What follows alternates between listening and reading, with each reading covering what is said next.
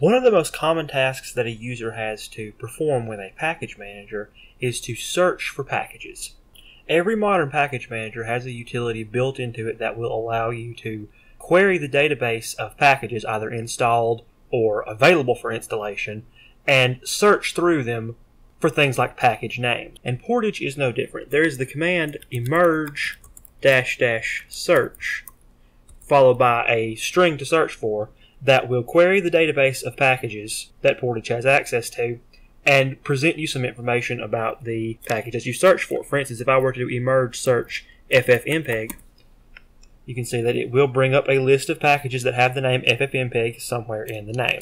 And this is acceptable. This is a pretty decent search functionality, but Gentoo actually has a much better tool available than the default emerge search command, and that tool is called EIX. Now, as you can see here on the Gentoo wiki page on the EIX tool, EIX is a set of utilities for searching and diffing local eBuild repositories using a binary cache. Now, what that means is EIX will maintain its own cache, its own database of packages that Portage has access to, and it can perform search queries on that database, and it will present them to you in a prettier way and allow you to do more specialized fine-grained searches than the default emerge --search. Now, to get EIX on your system, you'll want to emerge with sudo privileges, of course, if you are your regular user, app portage EIX. And this will download and install EIX on your system. But before you use it the first time, you will have to actually perform a little bit of setup. You'll want to run with sudo permissions the command EIX-update. And what this is going to do, I'll go ahead and run it here.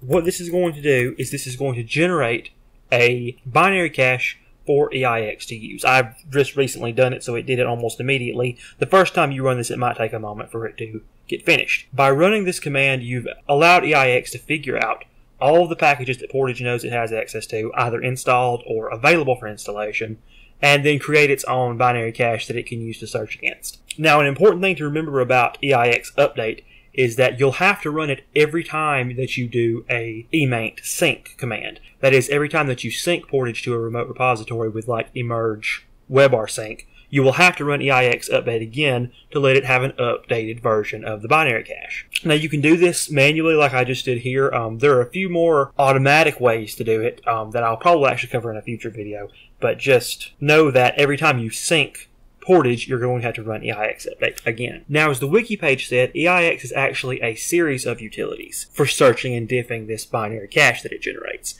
If we bring up the EIX man page right quick, you can see that there are lots of different tools that are associated with EIX. Now, I'm not going to cover every one of these in detail in this video. We're really only going to go over the most basic usage for EIX, namely querying information about packages.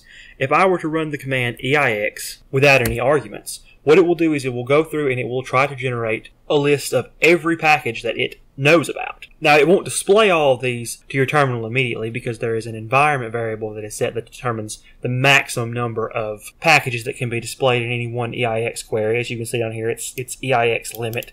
And it's set to 50 by default when you first install EIX. But that's what EIX will do without any arguments. The actual useful functionality of EIX will be to run it with a string to search the cache for. Now, if you run EIX without any options, but with a string such as, say, ffmpeg, what it will do is it will search that cache for any packages with ffmpeg in the name, just like emerge --search will. Notice also how quick it was. It is much quicker than using emerge search because it's using that binary cache. You can see also that the output looks a little bit different. For instance, for the media video ffmpeg package, which I actually have installed as indicated by this I here, you can see that it puts out a whole bunch of information such as the use flags that are installed on it, version information, the installed versions in a formatted list such as this, but that otherwise it looks very similar to the output of emerge search. Now, we can pass options to EIX to narrow down the groups of packages that it will actually search for. For instance, if we pass the -I option to EIX, and once again search for ffmpeg,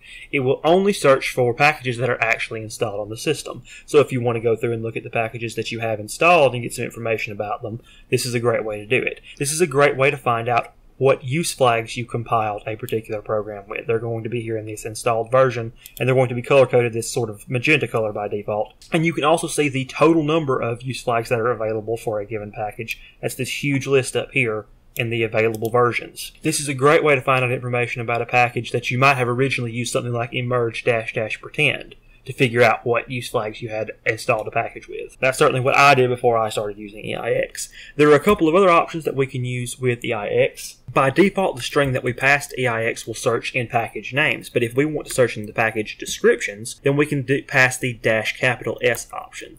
So let's search EIX-S FFmpeg, and now this will bring up every package that has the string FFmpeg somewhere in its description. You'll notice that this search is actually case insensitive because it matched this FFmpeg with the two capital Fs, but it also matched this lowercase FFmpeg in this package right here. Another option that we can pass to it is the -C option, which will search category names. So for instance, if we want to search -C X11, this will bring up every package that has the string X11 somewhere in its category, and not necessarily in the actual package name.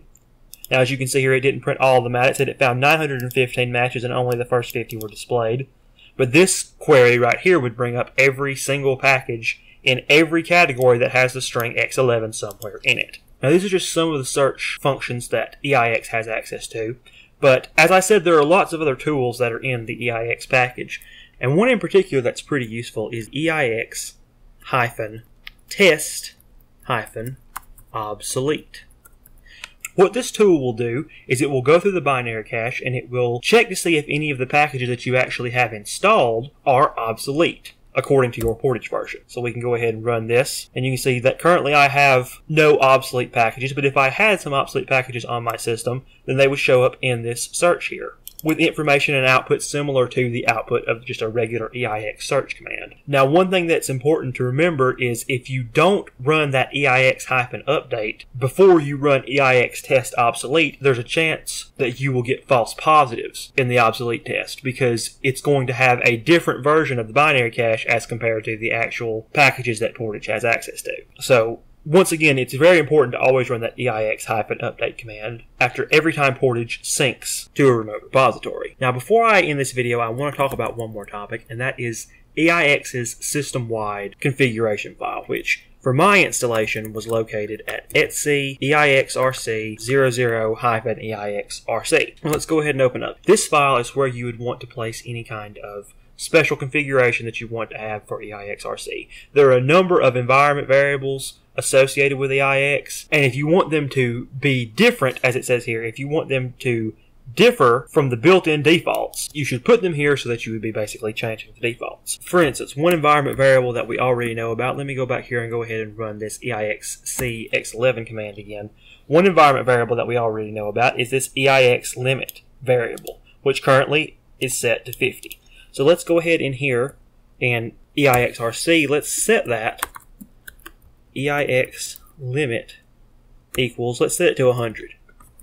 And then if we were to go ahead and run this query again, you can see that only 100 matches are displayed. So that EIXRC file is where you would be setting any kind of environment variables that you want to modify for your EIX query usage.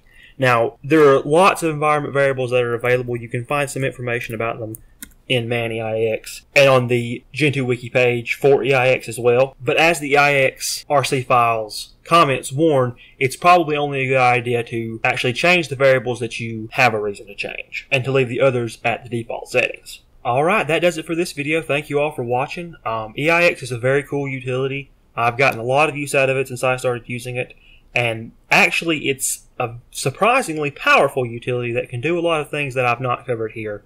So I'll probably be making videos on it in the future. There's a lot of powerful search functionality that it has, and there's a lot of cool ways to tie it into the usage of regular Portage that, again, I'll probably be covering in the future. But thank you all for watching, and I will see you next time.